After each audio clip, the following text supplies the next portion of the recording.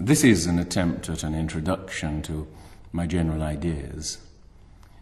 What I want to try to convey is the basic obsession or preoccupation that runs through all my work and has ever since I started writing at about the age of 19. As I look back over 50-odd books whose subjects range from mysticism to criminology, I can see that a single thread runs through all my work. The question of how man can achieve these curious moments of inner freedom, the sensation of sheer delight that G.K. Chesterton called absurd good news. The poet Yeats described the sensation in a short poem. My 50th year had come and gone. I sat a solitary man in a crowded London shop, an open book and empty cup on the marble tabletop. While on the shop and street I gazed, my body of a sudden blazed, and 20 minutes more or less it seemed so great my happiness that I was blessed and could bless. Such sensations seem to occur when we relax below some threshold of tension that normally traps us in a more superficial consciousness. There's a sensation of freedom, of peace and serenity. In such moments, we also feel that our energies are more than adequate to meet any challenge, in sharp contrast to normal consciousness, which always seems to be in a hurry, and in which we have the vaguely uncomfortable sense that our energies are never quite adequate. The feeling of absurd good news is often contradicted by its opposite, what might be called absurd bad news, a feeling that we're helpless victims of forces far stronger than we are. In these moods, it seems that all our values are illusions created by the body. There's a scene in A Farewell to Arms of Hemingway, where the hero is being prepared for an operation by a nurse with whom he's in love, and he asks her if she'll be on duty that night after the operation, and she says, "I probably will, but you won't want me." He says, "Yes, I will." "No, you won't. You've never been operated on. You don't know how you'll be." He says, "I'll be all right." But after the operation, he admits, "I was sick and Catherine was right. It didn't make any difference who was on night duty." When he looks at her before the operation, he can see that she's beautiful and desirable, ergo, he'll want to make love to her after the operation. He acknowledges that he may feel sick, but he's certain that he'll simply overrule his sickness. In the event, it overrules him. The underlying suggestion is that our values, like our desires, are merely physical sensations. The same thing suggested even more chillingly in Flecker's Hassan. After the two lovers had been tortured to death because the girls refused to give herself to the Caliph, their ghosts meet by the fountain in the Caliph's garden. The fountain ghost tells her, "As long as you remember what you've suffered, you'll stay near the house where your blood was shed." She replies, "We'll remember that 10,000 years. And the ghost tells her, "You've forgotten you're a spirit. The memories of the dead are thinner than their dreams." And when the wind from eternity blows, she calls to her lover, speak to me, Rafi." And his ghost answers, "Rafi, Rafi. Who's Rafi?" Here Flecker sounds a note of pessimism that goes beyond the tragedy of their deaths, the suggestion that they've died for a delusion and that all men die for delusions. For me, the problem first presented itself at Christmas time as a child. That marvellous feeling of richness and excitement made it obvious that life is not difficult and boring and repetitive. Then came the new year and the return to school, and it was like waking up from a pleasant dream in an icy bedroom, and the glow of Christmas seemed an illusion. Yet, the moment the moods of happiness and freedom came back, on a day trip to the seaside or picking blackberries on an autumn afternoon, it was quite plain that there weren't some kind of delusional wishful thinking. It was again self-evident that the world was a far bigger and more exciting place than we normally give it credit for. Now, this raised an interesting question. When you've learned to solve some puzzling problem, like how to remove a bicycle tyre or extract a square root, The solution stays in your head permanently. You don't forget it the next day. Yet, in the case of this question, whether the absurd good news is a delusion or reality, the solution seems to evaporate into thin air the next day, so that it was impossible even to remember what I'd felt so happy about. I was in my early teens when I discovered that I wasn't the first person to brood on this problem. It had been encountered by whole generations of writers and artists of the 19th century, a movement we call Romanticism. The Romantics were always experiencing these strange moods of delight and relaxation in which they seemed to see the answer to all the problems of existence. And the next day, the insight had vanished, leaving them miserable and fretful. This seemed to explain the high rate of suicide and early deaths from tuberculosis among the Romantics. Here I could see the problem had taken on a slightly different form. The Romantics suspected that the truth about the world is ordinariness and triviality, that human beings are basically selfish, short-sighted and narrow-minded little animals, and that all these attempts to convince ourselves that we can reach for the stars are a kind of game of make-believe, like children playing kings and queens. As human beings grow up, they learn to look more dignified and purposeful, but inside, every one of us is still a child whose basic interests are food, amusement and creature comforts. And when we feel tired and discouraged, the child seems to take over again. My first book, The Outsider, was about this problem. Men who experienced moments of intense ecstasy and affirmation then found themselves dragged down by the triviality of everydayness, which is Heidegger's phrase, and the misery of unfulfillment. To such men as Van Gogh, Nietzsche, Nijinsky, Dostoevsky, the problem presented itself in terms of Carlyle's everlasting yes versus everlasting no. Paintings like Van Gogh's Starry Night express ultimate faith in the power of life over death. All the same, he committed suicide, leaving a note saying, "Misery will never end." Yet, in the last pages of that book, it became clear that mystics like William Blake and Sri Ramakrishna had come altogether closer to arriving at a satisfactory solution to the problem. This is why my second book, Religion and the Rebel, which is really a second part of The Outsider, dealt mainly with saints and mystics and religious visionaries. There was, in fact, a period in my teens when I felt that my own answer might lie in this direction, entering a monastery or travelling to India to study the perennial philosophy at its source. The problem, I felt, amounted to finding something to do, a way of living that would be a direct expression of this urge to explore visionary awareness. Every way of living that I explored, from working as a farm labourer to washing dishes in restaurants, seemed to lead away from my objective, or at best to run parallel to it. It was a frustrating feeling, like trying to approach a mountain which is perfectly visible and finding that no road seems to get you any closer. After writing Religion and the Rebel, this frustration seemed to disappear, I presume because now I was able to devote my life to writing. I found a way of living that led straight towards my objective. This certainly increased when in 1959 I received a letter from the American psychologist Abraham Maslow, who told me about his own discovery that all healthy people seem to have peak experiences, my moments of affirmation. Maslow believed that it was impossible to induce peak experiences at will, but I felt he was mistaken. For example, Graham Greene had done precisely that by playing Russian roulette with a loaded revolver.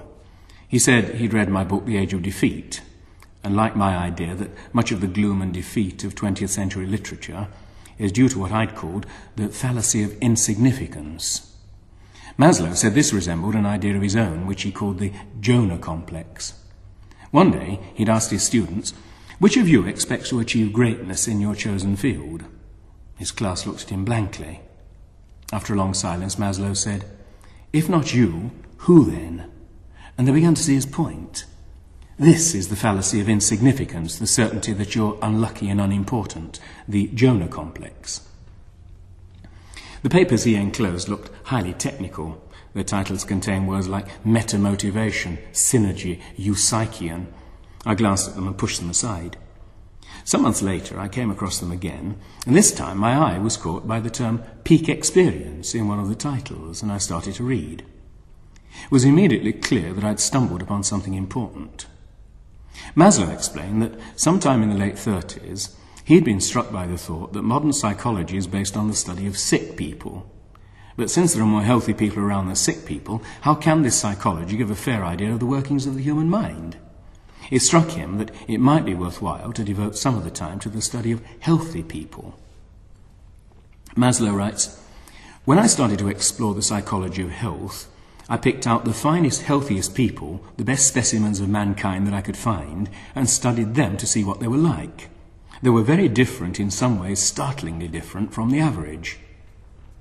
I learned many lessons from these people, but one in particular is our concern now. I found that these individuals tended to report having had something like mystic experiences, moments of great awe, moments of the most intense happiness, or even rapture, ecstasy, or bliss. These moments were of pure positive happiness, when all doubts, all fears, all inhibitions, all tensions, all weaknesses were left behind.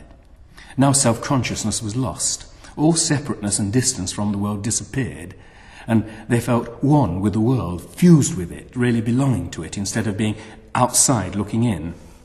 One subject said, for instance, I felt like a member of a family, not like an orphan." Perhaps most important of all, however, was the report in these experiences of the feeling that they'd really seen the ultimate truth, the essence of things, the secret of life, as if veils had been pulled aside. Alan Watts has described this feeling as, "This is it," as if you'd finally got there, as if ordinary life was a striving and a straining to get someplace, and this was the arrival, this was being there. Everyone knows how it feels to want something and not to know what. These mystic experiences feel like the ultimate satisfaction of vague, unsatisfied yearnings. But here, I'd already learned something new. The little that I'd ever read about mystic experiences tied them in with religion, with visions of the supernatural, and like most scientists, I'd sniffed at them in disbelief and considered it all nonsense, maybe hallucinations, maybe hysteria, almost surely pathological. But the people telling me about these experiences were not such people. They were the healthiest people. And I may add that it taught me something about the limitations of the small orthodox scientists who won't recognize as knowledge or as reality any information that doesn't already fit into the existent science. Now, these experiences are not religious in the ordinary sense. They're natural and can be studied naturally. They're not ineffable in the sense of being incommunicable by language. Maslow also came to believe that they're far commoner than one might expect, and that many people tend to suppress them, to ignore them, and certain people actually seem afraid of them, as if they were somehow feminine, illogical, dangerous. Maslow says one sees such attitudes more often in engineers, in mathematicians, in analytic philosophers, in bookkeepers and accountants, and generally in obsessional people. The peak experience tends to be a kind of bubbling over of sheer delight, a moment of pure happiness. For instance, a young mother scurrying around her kitchen and getting breakfast for her husband and young children, and the sun was streaming in, the children, clean and nicely dressed, were chattering as they ate. The husband was casually playing with the children, and as she looked at them, she was suddenly so overwhelmed with their beauty and her great love for them, and her feeling of good fortune, that she went into the peak experience. A young man, working his way through medical school by drumming in a jazz band, reported many years later that in all his drumming he had 3 peaks when suddenly he felt like a great drummer and the performance was perfect. A hostess, after giving a dinner party where everything had gone perfectly and it had been a fine evening, said goodbye to her last guest, sat down in a chair, looked around at the mess, and went into a peak of great happiness and exhilaration. Maslow described another typical peak experience to me later when I met him at his home in Waltham, Massachusetts. A Marine had been stationed in the Pacific and hadn't seen a woman for a couple of years. When he came back to the base camp, he saw a nurse, and it suddenly struck him with a kind of shock that women are different to men. The Marine had said to Maslow, "We take them for granted as if they were another kind of man, but they're quite different with their soft curves and gentle natures," and he was suddenly flooded with a peak experience. Observe that in most peak experiences, the person suddenly becomes aware of something that he'd known about previously, but been inclined to take for granted, to discount. And this matter had always been one of my own central preoccupations. My Religion and the Rebel had been largely a study in the experiences of mystics, and in its autobiographical preface I'd written about a boring office job. As soon as I grew used to it, I began to work automatically. I fought hard against this process. I'd spend the evening reading poetry or writing, and were determined that with sufficient mental effort I could stop myself from getting bored and indifferent at work the next day. But the moment I stepped through the office door in the morning, the familiar smell and appearance would switch on the automatic pilot which controlled my actions. I was clearly aware that the problem was automatism. And in a paper I later wrote for a symposium of existential psychology, I elaborated this theory of the automatic pilot, speaking about it as the robot. I wrote, "I'm writing this on an electric typewriter. When I learned to type, I had to do it painfully and with much nervous wear and tear. But at a certain age, a miracle occurred, and this complicated operation was learned by a useful robot whom I conceal in my subconscious mind. Now, I only have to think about what I want to say, and my robot secretary does the typing. He's really very useful. He also drives the car for me, speaks French, not very well, and occasionally gives lectures at American universities. He has one enormous disadvantage. If I discover a new symphony that moves me deeply, or a poem or a painting, this bloody robot promptly insists on getting in on the act. And when I listen to the symphony for the third time, he begins to anticipate every note. He begins to listen to it automatically, and I lose all the pleasure. It's most annoying when I'm tired, because then he tends to take over most of my functions without even asking me. I've even caught him making love to my wife. My dog doesn't have this trouble. Admittedly, he can't learn languages or how to type. But if I take him for a walk on the cliff, he obviously experiences every time just as if it was the first. I can tell this by the ecstatic way he bounds about. Descartes was all wrong about animals. It isn't animals who are robots, it's us. Heaven lies about us in our infancy, as Wordsworth pointed out, because the robot hasn't yet taken over. So a child experiences delightful things as more delightful and horrid things as more horrid. Time goes slower. Mechanical tasks drag, because there's no robot to take over. When I asked my daughter if she meant to be a writer when she grew up, she said with horror that she got fed up before she'd written half a page of schoolwork and couldn't even imagine the tedium of writing a whole book. The robot's necessary. Without him, the wear and tear of everyday life would exhaust us within minutes. But he also acts as a filter that cuts out the freshness, the newness of everyday life. If we're to remain psychologically healthy, we must have streams of newness flowing into the mind, what J.B. Priestley calls delight or magic. In developing the robot, we've solved one enormous problem and created another. But there is, after all, no reason why we shouldn't solve that too. Modify the robot until he admits the necessary amount of newness while still taking over the menial tasks. Now, I was much struck by Maslow's comment on the possibility of creating peak experiences at will, because his feeling was that it can't be done. He said no, or almost entirely no.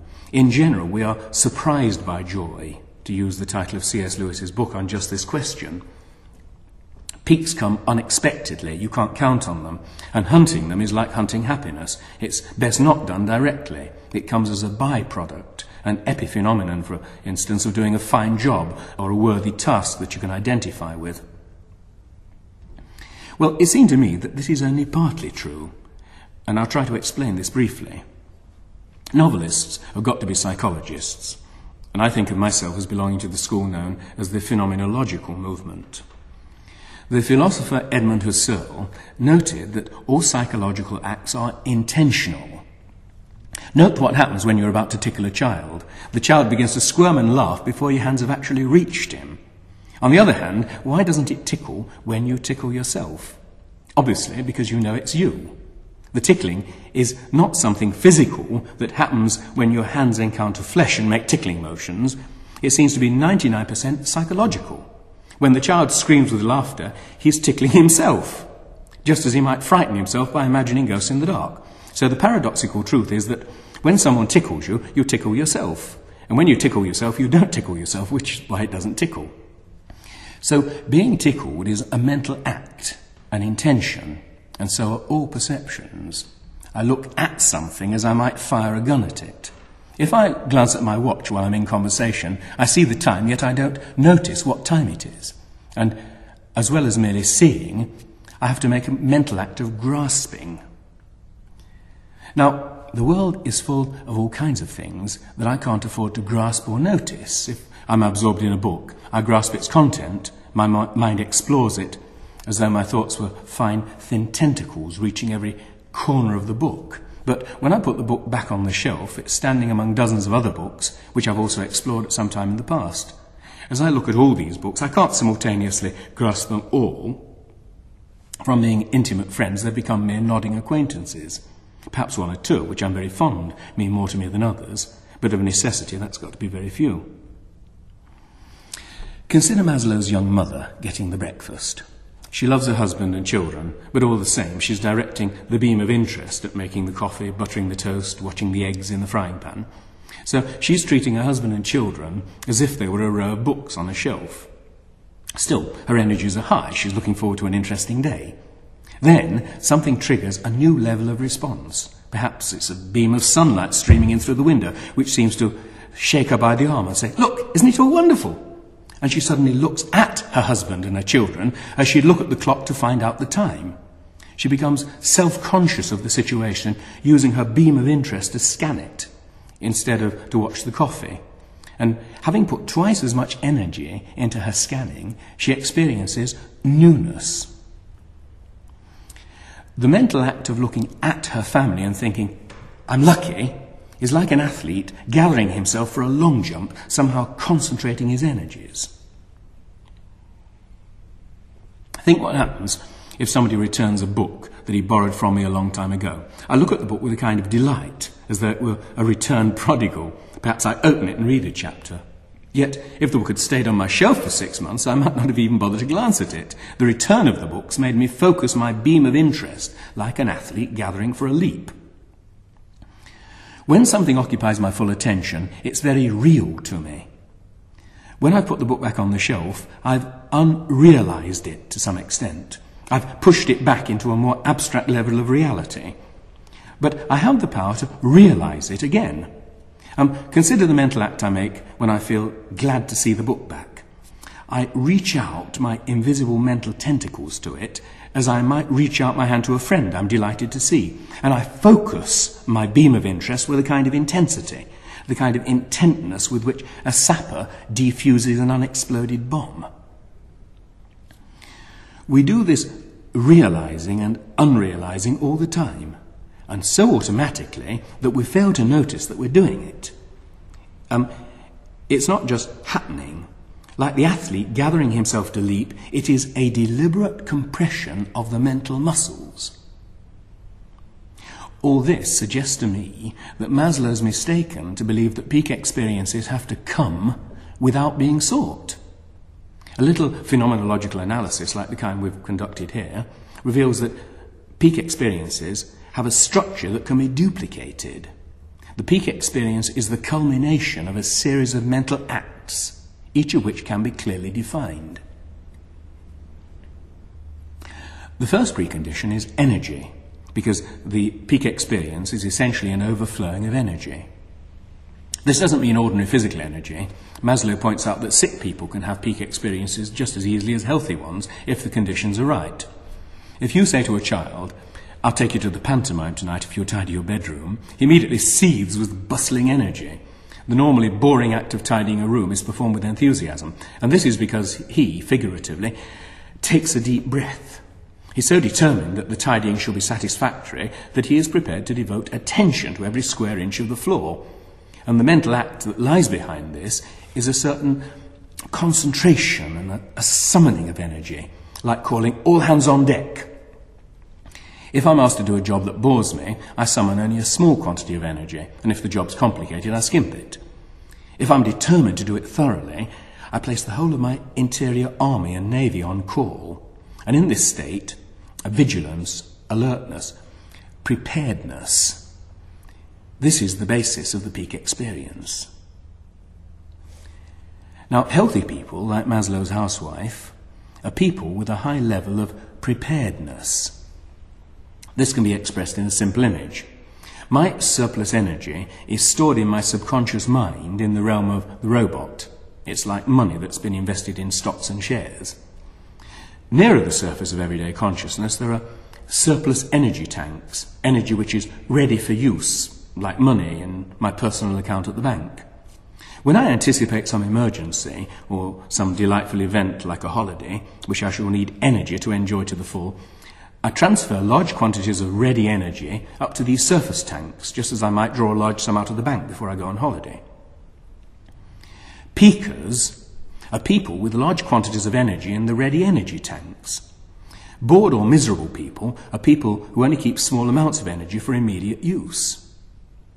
But it must be borne in mind that both types of people have large amounts of energy available in their deep storage tanks in the realm of the robot. It's merely a matter of transferring it to your current account.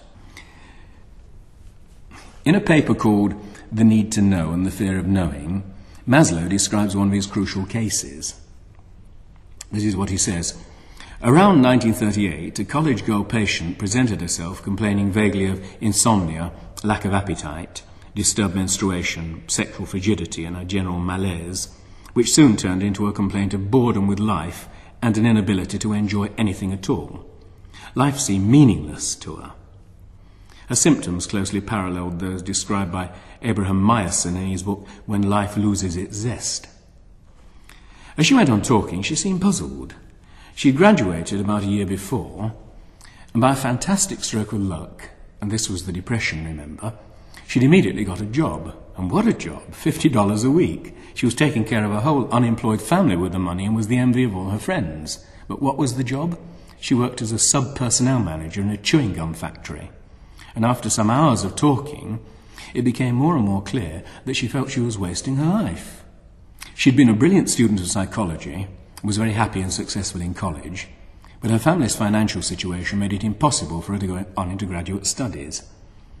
She was greatly drawn to intellectual work, not altogether consciously at first, because she felt she ought to feel fortunate with her job and the money it brought her. Half-consciously then, she saw a whole lifetime of greyness stretching out ahead of her.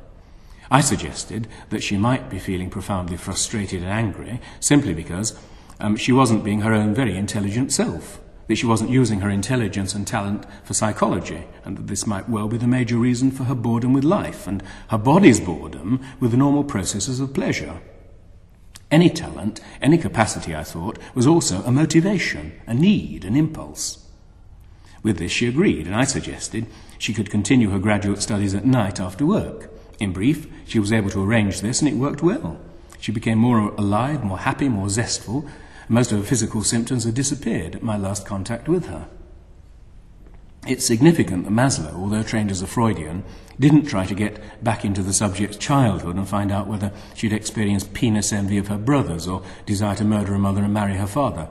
He'd followed his instinct, his feeling that creativeness and the desire for a meaningful existence are as important as any subconscious sexual drives. Now, anybody who knows my own work will see why Maslow's approach appealed to me so much, and why mine apparently appealed to Maslow. My first book, The Outsider, written when I was 23, was about people like Maslow's girl patients. Men driven by an obscure creative urge that made them feel dissatisfied with everyday life, and which in some cases, T. Lawrence, for example, caused them to behave in a manner that seemed masochistic. The book sprang from my own obsession with the problem I called life failure. Auden wrote, "Put the car away when life fails, what's the good of going to Wales?" Eliot asks in The Rock, "Where is the life we have lost in living?" And Shaw says about the ancients in Back to Methuselah, "Even at the moment of death, their life does not fail them." Maslow's patient was suicidal because she was feeling she was losing her life in the process of living it. Quite clearly, we were talking about the same thing. I'd asked repeatedly in The Outsider, why does life fail? Maslow was replying, in effect, because human beings have needs and cravings that go beyond the need for security, sex, territory. He states it clearly in the preface to the Japanese edition of his Eusaikian Management, asserting that, quote, "Human nature has been sold short, that man has a higher nature, which is just as instinctoid as his lower nature, and that this higher nature includes the need for meaningful work, for responsibility, for creativeness, for being fair and just, and for doing what's worthwhile and preferring to do it well. Let me outline my own approach to the problem as I explained it in subsequent correspondence with Maslow. The outsider had developed from my interest in the romantics of the 19th century, Goethe, Schiller, Novalis, Wagner, Nietzsche, Van Gogh. What fascinated me was their world rejection. It was summed up by Villiers de l'Isle Adams' hero Axel in the words, "Live, our servants can do that for us." Axel asserted that real life is always a disappointment. The heroine, Sarah, has a long speech in which she speaks about all the marvellous places they might visit now they found the treasure. Axel replies that the cold snows of Norway sound marvellous, but when you actually get there, it's just cold and wet. L.H. Myers had made the same point with fine precision in a novel called The Near and the Far, where the young Prince Jarley stares at a splendid sunset over the desert and reflects that there are two deserts, one that's a glory to the eye and the other that's a weariness to the feet. And if you tried rushing towards that sunset, you'd only get your shoes full of sand. It seems impossible to grasp that promise of the horizon. And it was this feeling of despair about the near and the far, the feeling that they can never be reconciled, that led to so many early deaths among the romantics: suicide, insanity, tuberculosis. Obermann, in Senancour's novel of that name, says that the rain depresses him, yet when the sun comes out it strikes him as useless. That's life failure. But man's achievement is to have created a world of the mind, of the intellect and imagination, which is as real in its way as any actual country on the map. Sir Karl Popper, in one of his most important papers, calls it the third world, or world 3. The first world is the objective world of things. The second world is my inner subjective world. But, says Popper, there's a third world, the world of objective contents of thoughts. If some catastrophe destroyed all the machines and tools on this earth, but not the libraries, a new generation would slowly rebuild civilization. If the libraries were all destroyed too, there could be no re-emergence of civilization, for all our carefully stored knowledge would have gone, and man would have to start regaining it from scratch. Teilhard de Chardin calls this third world the noosphere, that is, the world of the mind, and it includes the works of Newton, Einstein, Beethoven, Tolstoy, Plato. It's the most important part of our human heritage. A cow inhabits the physical world. It's got almost no mind to speak of. Man also inhabits the physical world and has to cope with its problems. But he's built civilization because the physical world is not enough. Nothing is so boring as to be stuck in the present. Primitive man loves stories for the same reason that young children do, because they afford it an escape from the present, because they freed his memory and his imagination from mere reality. Einstein made the same point. He said, "One of the strongest motives that lead men to art and science is to escape from everyday life with its painful crudity and hopeless dreariness. A finely tempered nature longs to escape from personal life into the world of objective perception and thought, and this desire may be compared to the townsman's irresistible longing to escape from his noisy, cramped surroundings into the silence of high mountains." But my central point is this: man is still a very young creature. His remotest ancestors only date back 2 million years. The sharks remained unchanged for 150 million years. And although he longs for this third world as his natural home, he only catches brief glimpses of it. For it can only be focused by a kind of mental eye. This morning, as I cleaned my teeth in the bathroom, a fragment of Brahms drifted through my head and caused this sudden feeling of inner warmth, and the person labelled Colin Wilson ceased to matter. It was almost as if I floated out of my body and left him behind, as if the real I had taken up a position somewhere midway between myself and Brahms. In the same way, when I'm working well, I seem to lose my identity, identifying instead with the ideas or people I'm writing about. But very often, I can't even begin to focus that third world. The real world just distracts me too much and keeps my attention fixed on its banal actualities, like some idiot on a train who prevents you from reading by talking in a loud voice.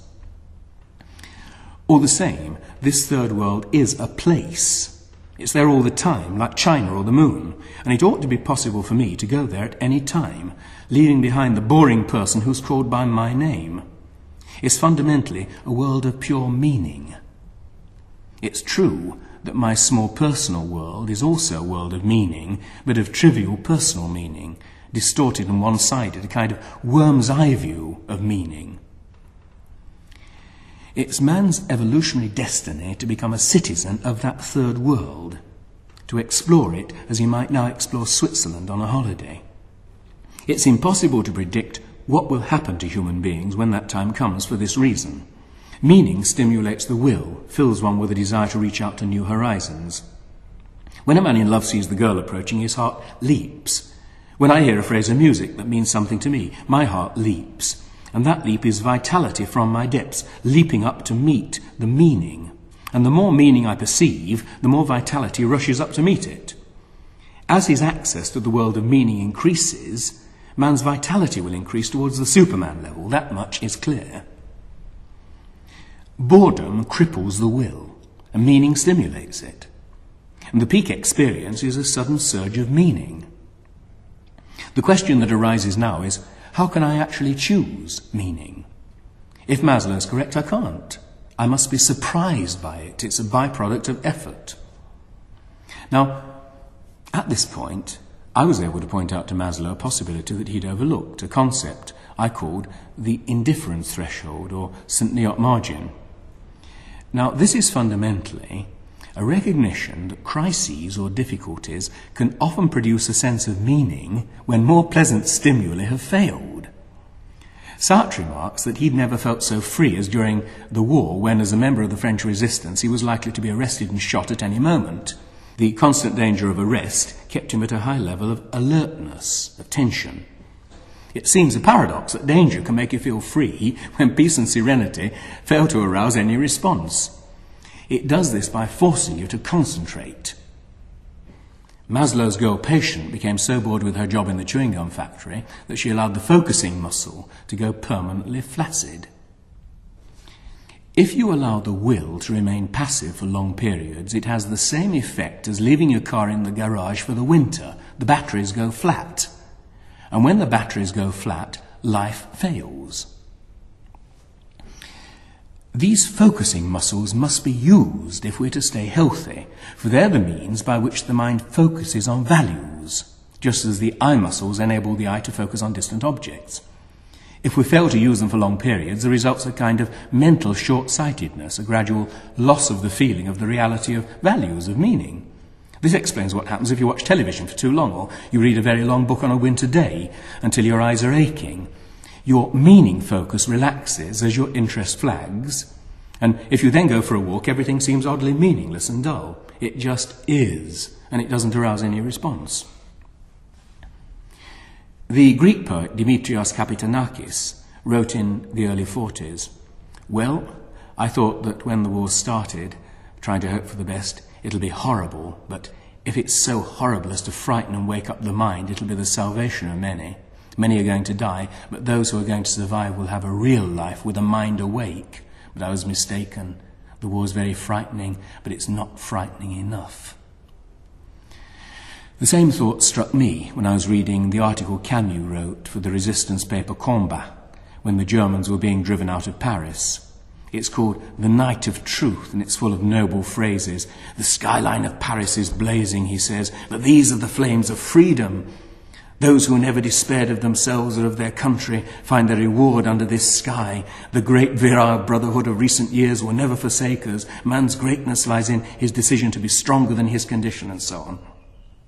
But Simone de Beauvoir's novel The Mandarins begins shortly after the liberation, and Camus is one of the characters, and they drift around the night spots of Saint-Germain and drink too much and smoke too much and waste time on pointless adulteries.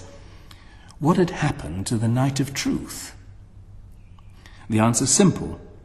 Without the danger and injustice to keep the mind alert, they allowed a kind of inner laziness to descend. But didn't Camus remember their feelings about a completely different kind of future? The answer is, in the real sense of the word, no. Real memory brings a sense of meanings and values with it. False memory recalls the facts, but without that inner content of meaning. It must be squarely recognized that man suffers from a very real form of amnesia. And this is not just a figure of speech, but a reality. For the meaning depends upon this power of the mind of focusing. Must we then draw the pessimistic conclusion that man needs war and injustice to prevent him from lapsing into a condition of boredom, or at least of preoccupation with trivialities? The answer, fortunately, is no. Focusing is a muscle, and it can be strengthened like any other muscle. Graham Greene, in an essay I've often quoted, describes how, in his teens, he sank into a condition of extreme boredom and depression during which life became meaningless. He tried playing Russian roulette with his brother's revolver, inserting only one bullet, spinning the chambers, pointing it at his head and pulling the trigger. And when there was just a click, he was overwhelmed by a feeling of delight and a sense of the meaningfulness of life.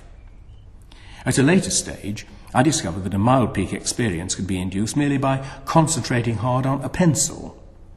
You focus on the pencil, concentrate until you see nothing but the pencil, and then relax the attention until you see the whole room around it. Then concentrate again, concentrating as if your life depended on it. Then relax again. And you'll find that if you're doing this with the right degree of concentration and effort, deliberately ignoring the fatigue, you begin to get a feeling of strain behind your eyes. And when you experience that, push on, because then you are close to the peak experience. Keep going, and quite suddenly it dissolves into the peak experience. Concentration has the effect of summoning energy from your depths. It's a kind of pumping motion of expanding and contracting the attention that causes the peak experience. Another interesting point arose when I was lecturing in Maslow's class at Brandeis University in early 1967. I was speaking about the peculiar power of the human imagination. I can imagine trapping my thumb in the door, and I can wince as if I'd actually done it. I can go to see a film, and I can come out of the cinema feeling as if I'd been on a long journey. But even so, it must be admitted that imagination only provides a dim carbon copy of the original experience. I may try to recall a particularly happy day, for example, or even re-experience some of its pleasures, but compared to the original experience, it's like paste jewellery compared to the real thing. The hero of Barbius's novel, Hell, trying to recall the experience of watching a woman undress, admits, "These words are all dead. They leave untouched, powerless to affect it, the intensity of what was." But Proust, tasting a madeleine dipped in tea, recalls with sudden intensity the reality of his childhood. But that, unfortunately, is a fluke. He can't do it by any ordinary act of imagination. Yet, in the matter of sex, there appears to be an exception to this rule. A man can conjure up some imaginary scene with a girl undressing and responds physically as if there were a girl undressing in the room. That is, his imagination can even carry him to the point of a sexual climax. In this one case, man has completely surpassed the animals. Here is a case where the mental act no longer needs an object. Well, at this point, Maslow interrupted me to point out that this is not quite true. Monkeys often masturbate. I asked him if he'd ever seen a monkey masturbating in total isolation, without the stimulus of a female monkey anywhere in the vicinity. He thought for a moment, then said he hadn't. Even if he had, it wouldn't basically have affected my point. If monkeys can do problems for fun, as Maslow said they could, perhaps they have more imagination than we give them credit for. But the interesting point is that in the matter of sex, man can achieve repeatedly what Proust achieved momentarily testing the madeleine. A physical response as if to reality. Absurd as it sounds, masturbation is one of the highest faculties mankind has yet achieved. But its importance is in what it presages, that one day the imagination will be able to achieve this result in all fields. If all perception is intentional, due to a kind of reaching out, of focusing on the part of the perceiver, then it ought to be possible to reconstruct any reality by making the necessary effort of focusing. We've only been kept from this recognition by the old false theory of passive perception. Anyone who did chemistry at school will recall what happens if you mix sulfur and iron filings and then heat them in a crucible. A small area of the sulfur melts and fuses with the iron. And at that point you can remove the flame of the Bunsen burner and the reaction will continue of its own accord. The glow slowly spreads throughout the mixture until the whole crucible is red hot, and the end result is a chunk of iron sulfide. The same process goes on in the mind when we become deeply interested in anything. The warm glow produced by favourite poetry or music is often the beginning of this fusing process. We're all familiar with the process of a wider glimpse of meaning leading to the revitalizing of the will. This, in fact, is why people need holidays. As life drags on repetitively, they get tired and stop making effort. It's the will that gets run down. The holiday reminds them of wider meanings, reminds them of a universe that's a vast spiderweb of meaning stretching infinitely in all directions. And quite suddenly they're enjoying everything more: eating, reading, walking, listening to music, having a beer before dinner. The meaning sharpens the appetite for life, that is, the will to live. It's our misfortune that we're not equally familiar with the reverse process, that a deliberate increase in willed concentration can also stop that fusion process working. This is in fact common sense. The deeper my sense of the meaningfulness of the world, the fiercer and more persistent my will. And increased efforts of will lead in turn to increased sense of meaning. It's a chain reaction. So's the reverse, when discouragement leads me to stop willing, and the passivity leads to a narrowed sense of meaning and a gradual loss of meaning leading to further relaxation of the will. The result's a kind of down staircase of apathy. On the other hand, any intense glimpse of meaning can cause a transfer to the up staircase. This is most strikingly illustrated in an experiment that Maslow's colleague, Dr. Hoffer, carried out with alcoholics. Hoffer reasoned that alcoholics may be people of more than average intelligence and sensitivity, and because of this, they find that life's too much for them, and they drink because, at first, it produces peak experiences. But as often as not, it doesn't. Then they drink more to increase the stimulus and become involved in guilt and depression. And Hoffer tried giving these alcoholics mescaline, producing a far more powerful lift than alcohol, and then deliberately induced peak experiences by means of music, poetry, painting, whatever used to produce peak experiences before the person became an alcoholic. The startling result was that more than 50% were cured. The peak experience is an explosion of meaning, and meaning arouses the will, which in turn reaches out towards further horizons of meaning.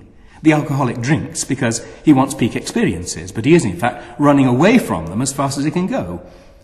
Once his sense of direction has been restored, he ceases to be an alcoholic, recognizing that peak experiences are in direct proportion to the intensity of the will. And what should be quite clear is that there's no theoretical limit to this chain reaction. Why does a man get depressed? Because at a certain point, he feels that a certain difficulty is not worth the effort. As he becomes more discouraged, molehills turn into mountains until, as William James says, life turns into one tissue of impossibilities and the process called nervous breakdown begins.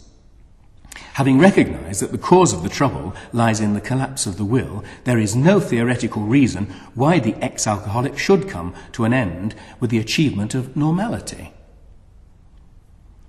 There is, of course, a practical reason. The will needs a purpose. Why do we feel so cheerful when we're packing for a holiday, looking at maps, working out what to pack? Because we have long-distance purpose. One can understand how Balzac must have felt when he first conceived the idea of creating the Comédie Humaine, the idea of working out a series of novels about military life, a series about provincial life, a series about the aristocracy and so on. Building castles in the air, this is called. But with a little effort, they actually do get built. Man seems to need long-range purpose to get the best out of himself. And once the alcoholics achieve normality again, he may well say, all right, where do I go from here? If this were true, it would represent a kind of dead end, for undoubtedly our civilization tends to deprive us of that kind of long-range purpose that our pioneer ancestors must have enjoyed. But it provides us with something else, the ability to live on the plane of the mind, the imagination. And there's a still more important matter that we've overlooked, the mind's capacity to reach out for meaning. This is perfectly illustrated by a story told in Romain Gary's novel The Roots of Heaven. In a German concentration camp during the war, the French prisoners are becoming increasingly demoralized. They're on a down staircase. A man called Robert devises a way to arrest the decline. He suggests that they imagine an invisible girl in the billet, and if one of them swears or farts, he must bow and apologize to the girl. When they undress, they must hang up a blanket so she can't see them. Oddly enough, this absurd game works. They enter into the spirit of the thing and morale suddenly rises. The Germans become suspicious of the men, and by eavesdropping they find out about the invisible girl. Well, the commandant fancies himself as a psychologist. He goes along to the billet with 2 guards and tells the men, "I know you have a girl here, that is forbidden. Tomorrow I shall come here with these guards and you will hand her over to me. She'll be taken to the local brothel for German officers." Well, when he's gone, the men are dismayed. They know that if they hand her over, they won't be able to recreate her. The next day, the commandant appears with these 2 soldiers. And Robert, as the spokesman, said, "We've decided not to hand her over." And the commandant knows he's beaten. Nothing he can do can force them to hand her over. Well, Robert's arrested and placed in solitary confinement, and they all think they've seen the last of him, but weeks later, he reappears very thin and worn. He explains that he's found the way to resist solitary confinement. The game with the invisible girl has taught him that the imagination is the power to reach out to other realities, realities not physically present. He's kept himself from breakdown by imagining great herds of elephants trampling over endless plains. The irony in the novel is that it's Robert who later becomes a hunter of elephants, but that's beside the point. The point is that the will can make an act of reaching out towards meaning, towards other realities. In phenomenological terms, what actually happened when the prisoners began apologizing to the imaginary girl? First of all, they threw off their apathy and entered into a communal game. It was like a coatload of football fans whiling away a tedious journey with community singing. But having raised their spirits by entering into the game, they also reminded themselves of circumstances in which they'd normally be at their best.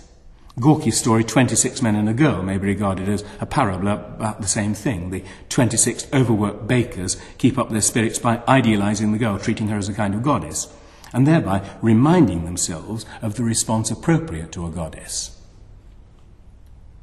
And this leads naturally to a concept that's become the core of my own existential psychology, the self-image.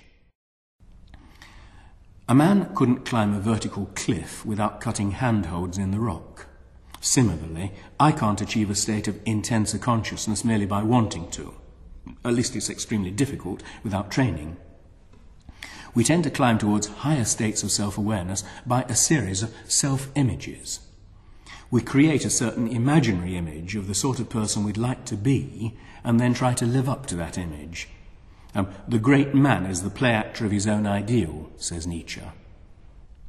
One of the clearest expositions of the self-image idea can be found in a story called The Looking Glass by the Brazilian novelist Machado de Assis. A young man who's lived all his life in a small village in Brazil is called up for military service. In due course, he becomes a lieutenant. When he returns home in his uniform, he's the envy of the village, and his mother calls him my lieutenant. And one of his aunts is particularly delighted with him, and she invites him to her remote farm and insists on addressing him as Signor Lieutenant. A brother-in-law and all the slaves follow suit. At first, the youth's rather embarrassed. He doesn't feel like a lieutenant, but gradually he gets used to the idea. He says, the petting, the attention, the deference produced a transformation in me. He begins to feel like a lieutenant. But one day, the aunt goes away to the bedside of a sick daughter and takes away the brother-in-law with her. The lieutenant's left alone with the slaves. And the next morning, they've all deserted, leaving him alone. Suddenly, there's no one to feed his ego. He feels lost. In his room, there's an enormous mirror placed there by his aunt. One day he looks in the mirror and his outline seems blurred and confused. A sense of unreality increases until he's afraid he's going insane. Then he has an inspiration. He takes his lieutenant's uniform from the wardrobe and puts it on, and immediately his image in the mirror becomes solid and clear, and his feeling of sanity and self-respect return. Every day thereafter, he puts on the uniform and sits in front of the mirror, and he's able to stay sane through the remaining weeks before his aunt returns. Mercado subtitles his story, "Rough Draft of a New Theory of the Human Soul." And so it is, for a story written in 1882. His hero explains to his auditors that he believes that man has two souls, one inside looking out and the other outside looking in. But this is crude psychology. He means that the subjective I gains its sense of identity from actions and outward objects. But this implies that the inner me remains unchanged. And this in turn implies that the shy, nervous inner self is the kind of permanent substratum of one's more confident layers of personality. And this is obviously untrue. Shyness is simply a disinclination to express oneself out of a fear that it'll turn out badly. Confidence, such as he's gained through all that petting and admiration, is the ability to act decisively. The key sentence is, the petting, the attention, the deference produced a transformation in me. For this type of transformation, I coined the word promotion. It is, in effect, a promotion of the personality to a higher level. All poetic experience is a promotion experience, since it raises the personality to a higher level. One has a sense of becoming a stronger or more mature or more competent or more serious person. If he'd been a lieutenant for several years, being alone in the house wouldn't have eroded his sense of identity. The trouble is that he was young, and he was only just trying on a new personality, the senior lieutenant. The image of himself in the looking glass provides the reinforcement that he needed. The resemblance between this story and the Roman Gary story of the prison camp need hardly be pointed out. In both cases, moral decline is arrested by reminding oneself of something that recreates the self-image.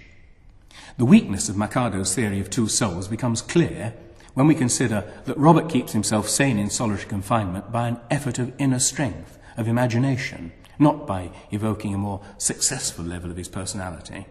The elephants are an image of freedom. The sensation of freedom is always accompanied by a feeling of contraction of one's inner being. Such a contraction occurs when we concentrate intently upon anything. It also occurs in sexual excitement and explains why the orgasm is perhaps the most fundamental, or at least the most common, promotion experience. The self-image notion is of immediate relevance to Maslow's psychology, and here we touch upon the very heart of the matter, the most important point of all. Let's consider the question, what is the mechanism by which a self-image produces promotion? The answer is, it provides me with a kind of artificial standard of objective values. It gives me a sense of external meaning. Why did the peak experience under mescaline cure the alcoholics? Because the peak experience is a flood of meaning, obviously pouring in from outside. As it pours in, you ask yourself the question, why doesn't this happen all the time if the meaning's always there? The answer's obvious, because I allow the will to become passive and the senses close up. If I want more meaning, then I must force my senses wide open by an increased effort of will. We might think of the senses as spring-loaded shutters that must be forced open and which close again when you let them. It must be clearly understood that we live in a kind of room of subjective emotions and values. If I'm not very careful, the shutters close and I lose my objective standards. At this point, I may wildly exaggerate the importance of my emotions, my private ups and downs, and there's no feeling of objective reality to contradict me. A child beset by misery is more bewildered than an adult because he has nothing to measure it by. He doesn't know how serious it is. As soon as his mother kisses him and says, "There, it doesn't really matter," he relaxes. If I get myself into a state about some trivial worry, and then I hear that some old friend has died of cancer, I instantly snap out of my black mood, for my emotions are cut down to their proper size by comparison with a more serious reality. Moods and emotions are a kind of fever, produced by a lack of contact with reality. The shutters are closed and the temperature in the room rises.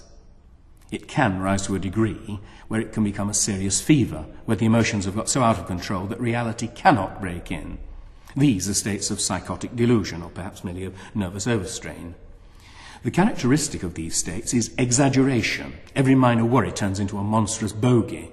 Inevitably, I cease to make efforts of will, for the will is at its healthiest when I have a firm sense of reality and of purpose.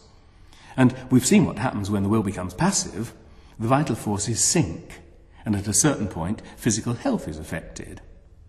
The existential psychologist Viktor Frankl remarked on how close is the connection between a man's state of mind, his courage and hope, or lack of it, and the state of immunity of his body. And he tells a story that makes this point forcefully. Frankl was a Jew who'd spent most of the war in a German concentration camp, and he says, "I once had a dramatic demonstration of the close link between the loss of faith in the future and this dangerous giving up. F, my senior block warden, a fairly well-known composer and librettist, confided in me one day, 'I would like to tell you something, Doctor. I've had a strange dream.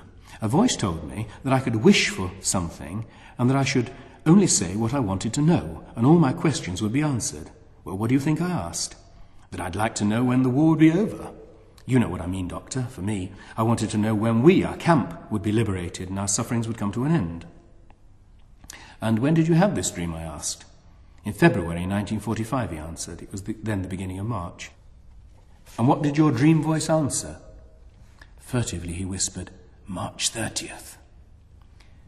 When F told me about his dream, he was still full of hope and convinced that the voice of his dream would be right. But as the promised day drew nearer, the war news which reached our camp made it appear very unlikely that we'd be free on the promised date. On March the 29th, F suddenly became very ill and ran a high temperature. On March 30th, the day's prophecy had told him the war and suffering would be over for him. He became delirious and lost consciousness. On March 31st, he was dead. To all outward appearances, he died of typhus." Frankl's composer friend was physically near the end of his resources. That's why the collapse of his will made such a difference. Frankl also mentions the unprecedentedly high death rate in the camp between Christmas 1944 and New Year 1945, because so many prisoners had pinned their hope on being home for Christmas. It took a year of work in the chewing gum factory to deplete Maslow's gold patient to the point where she ceased to menstruate. Normally healthy people possess a kind of cushion of energy to absorb shocks and disappointments. And this cushion is identical to the surplus energy tanks of which we've spoken. It is maintained by willpower fired by a sense of meaning.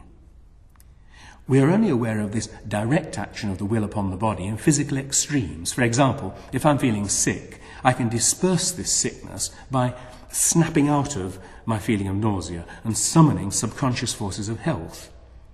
If we were more clearly aware of this connection between positive consciousness and physical health, we treat mental passivity as a form of illness. Another anecdote of Frankl's from the same book may be said to provide the foundation of an attitude psychology closely related to Maslow's. The prisoners were transferred from Auschwitz to Dachau. The journey took 2 days and 3 nights, during which time they were packed so tight that few of them could sit down, and they were half starved. At Dachau, they had to stand in line all night and throughout the next morning in freezing rain as a punishment because one man had fallen asleep and missed the roll call. Yet, they were all immensely happy and laughing and making jokes because Dachau had no incinerator chimney. To summarize, man evolves through a sense of external meaning. When his sense of meaning is strong, he maintains a high level of will drive and of general health. Without this sense of external meaning, he becomes the victim of subjective emotions, a kind of dream that tends to degenerate into nightmare. His uncontrolled fantasies and worries turn into an octopus that strangles him. Man's evolved various ways of preventing this from happening. The most important of these is religion. This tells a man that certain objective standards are permanently true and that his own nature is weak and sinful. The chief trouble with authoritarian religion is that it works best for intellectually uncomplicated people, and fails to carry much conviction for the highly sophisticated and neurotic, who are the very ones who need it most. In certain respects, art succeeds where religion fails. A great symphony or poem is an active reminder of the reality of meaning. It provides a stimulus like an electric shock, reanimating the will and the appetite for life. Its disadvantage is that we all assume that art is subjective by nature, and that it tells us about the emotions of the artist, not about the objective world. And so when life fails, the effectiveness of art diminishes. Men of imagination have always tended to use the self-image method to prevent them from becoming victims of this octopus of subjectivity. It's essentially a method for pushing problems and disappointments to arm's length. Yeats has described how, when he was sure no one was looking, he used to walk about London with the peculiar strut of Henry Irving's Hamlet. In Heartbreak House, Hector whiles away an idle moment by pretending to fight a duel with an imaginary antagonist, then making love to an imaginary woman. But the self-image also plays a central role in all human creativity. The young artist, lacking certainty about his own identity, projects a mental image of himself that blurs into an image of the artist he most admires. Brahms's self-image is half Beethoven, Yeats's is half Shelley. And the ultimate value of their work, its inner consistency and strength, depends upon how deeply they commit themselves to acting out the self-image. According to Freud and Karl Marx, fantasy is an escape from reality and responsibility. According to Maslow, fantasy is the means by which a determined man masters reality. Reality is the key word in existential psychology. Poses no philosophical problems, it simply means objective meaning, as opposed to subjective values. Eliot wrote, "We each think of the key, each in his prison," implying that there's no escape from one's subjective prison. But Blake knew better. He agreed that 5 windows like the caverned man, but added that through one of them he can pass out whenever he wants to. That is to say, that by an effort of reaching out to meaning, he can establish contact with reality. The situation could be compared to a child who's become confused during a game of blind man's buff, but who has only to remove the bandage in order to reorient himself to the room. And the most important point for psychotherapy is that he can do this by an act of will. Mental illness is a kind of amnesia in which the patient has forgotten his own powers. The task of the therapist is somehow to renew the patient's contact with reality.